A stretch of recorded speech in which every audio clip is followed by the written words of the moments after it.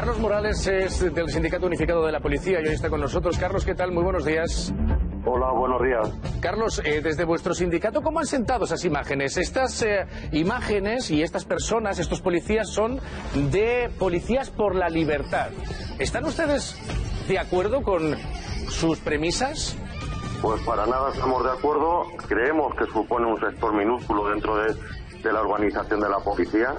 Se está utilizando, se está haciendo un mal uso de la palabra policía ante la sociedad española. Sí que es verdad que los convocantes son policías, de hecho ya están expedientados por régimen disciplinario y bueno, pues la mayoría de gente que acude a estas manifestaciones no son policías, pero sí se utiliza la palabra policía para convocar estas manifestaciones.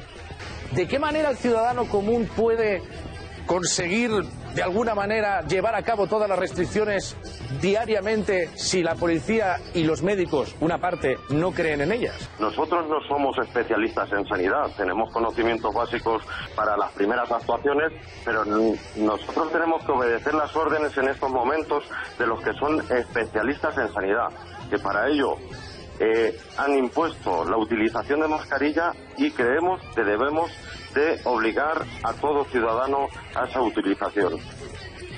Además, señor Morales, perdóneme, me parece que la policía debería ser ejemplar y que de repente, bueno, pues un pirado, y lo digo así, sea negacionista, pues bueno, vale, pero que lo haga un policía me preocupa. No sé cómo lo ve usted. En todos los sectores, estamos hablando que nosotros es un sector con 65.000 efectivos, pues es raro que no haya una voz discordante, ¿no? Ya. Entonces, bueno, sí que es verdad que esto supone un 0,1% dentro de lo que es nuestro sector, de lo que es nuestro gremio, pero se está haciendo un mal uso por parte de estos convocantes de lo que supone la palabra policía.